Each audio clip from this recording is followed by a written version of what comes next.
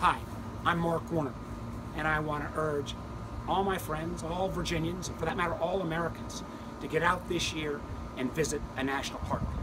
This is the 100th birthday of our National Park Service. Today, I'm here at the Petersburg National Battlefield, one of the longest siege areas of the whole Civil War. This area around here was actually General Grant's headquarters during the siege of Petersburg and then Richmond. It's here where President Lincoln came down right before the end of the war and laid out the terms that ultimately led to the surrender of the Confederacy. You can find all that and more at national parks all across Virginia, and for that matter, all across the country. These are parks that we all own as Americans. Get out in this 100th year of their anniversary and visit them.